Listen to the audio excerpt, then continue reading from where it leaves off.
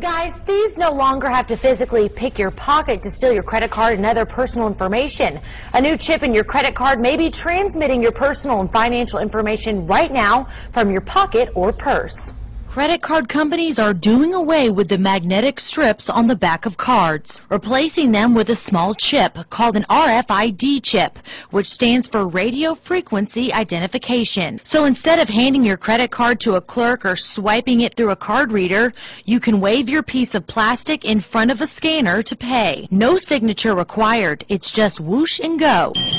Sure, it's convenient, but when you put that card back into your wallet or purse, it can still transmit your info. So when you're out doing some holiday shopping or anywhere in close proximity with others, if you're close enough to any reader, including a homemade portable one, they are easily reading the same financial and personal information. But it's not just travelers and shoppers who should worry. Experts say these new RFID chips are now in government or military IDs and in many passports issued after 2006. To think something so small could control you. And everything you do. When your life and all you love are on the line. The RFID chip is always with you, threatening your privacy, causing severe risk to your health and personal safety, and killing you if you do not obey rogue government demands. Because I want to increase my risk of cancer. Because I want to live in a cash-free society. Because now the government is looking out for us. Because I have the mark of the beast, but it doesn't have me. Ask your doctor how to get your chip implanted today. Because we want to track your every move.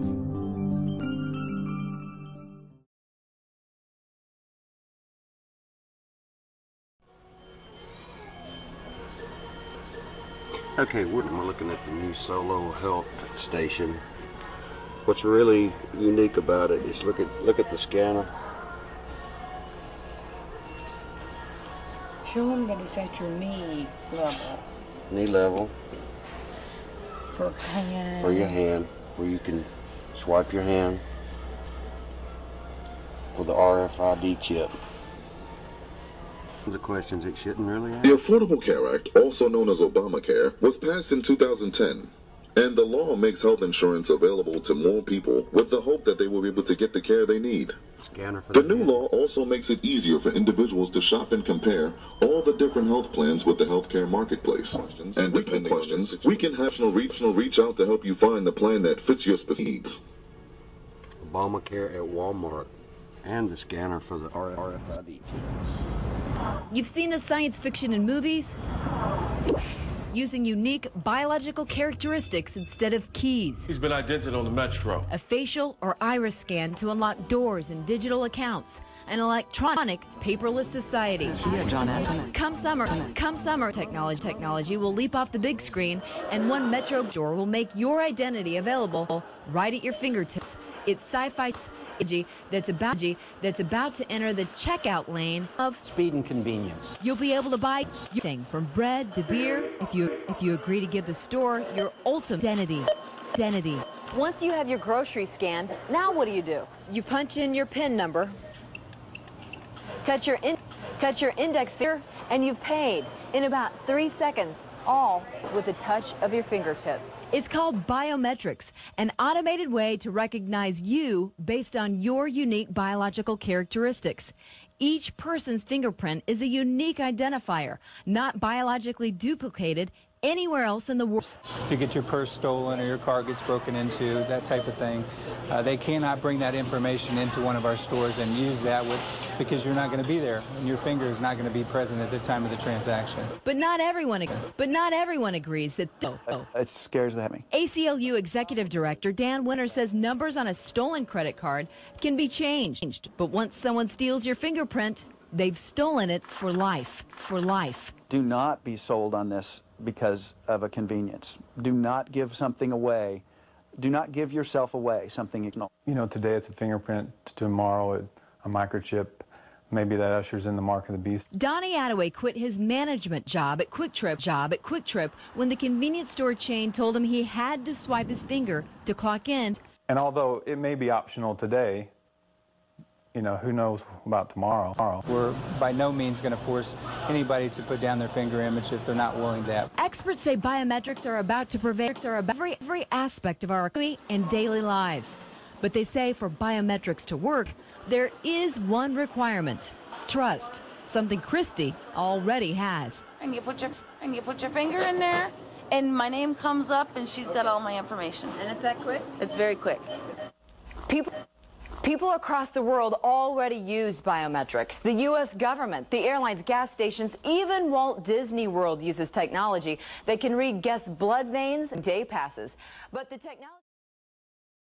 Across the country, schools are finding ways to track and monitor students inside and outside the classroom.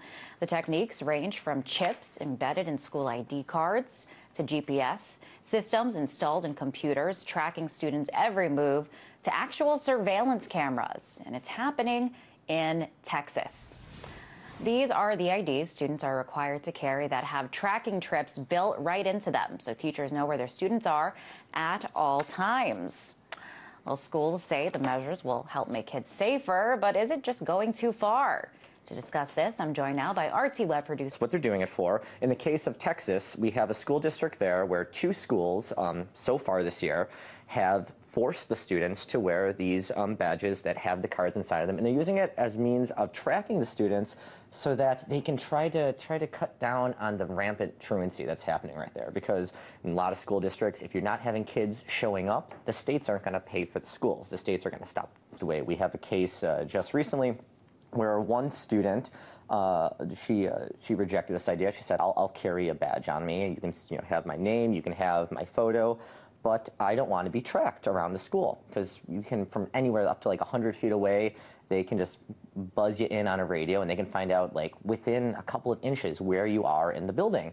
And it's just, it kind of just gives people the heebie-jeebies. Understand. So students do not have a choice. This is a mandate. We're seeing that students and parents are starting to revolt slowly but surely, but so far the school district isn't really that concerned about their complaints. We have one case of a girl who said that it would violate her religious beliefs to be tracked consistently throughout the day, and would also obviously... Religious beliefs? Yes. I mean, I understand privacy concerns and maybe constitutional concerns, but religious concerns. The mark of the beast, to have this, unknowing eye on her at all times. She said, my religion doesn't stand for it, and I don't want to have it.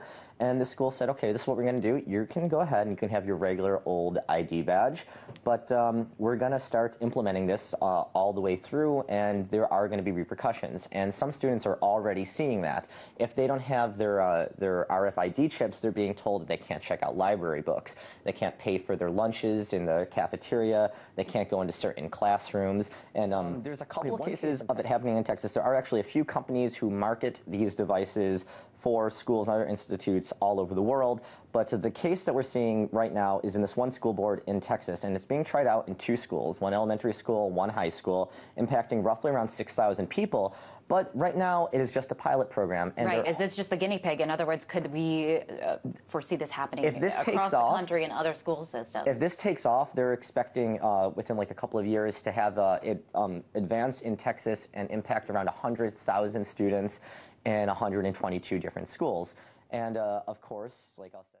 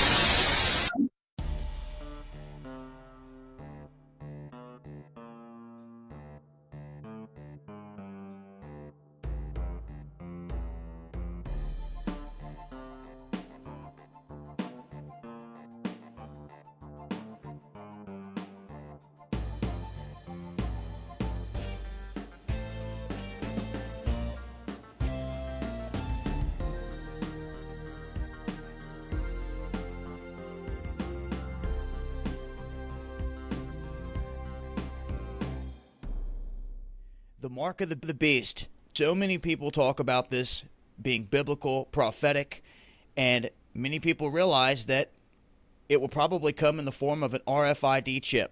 Now, NBC has recently made a statement that has a lot of people wondering, has this been planned already and just not come to fruition?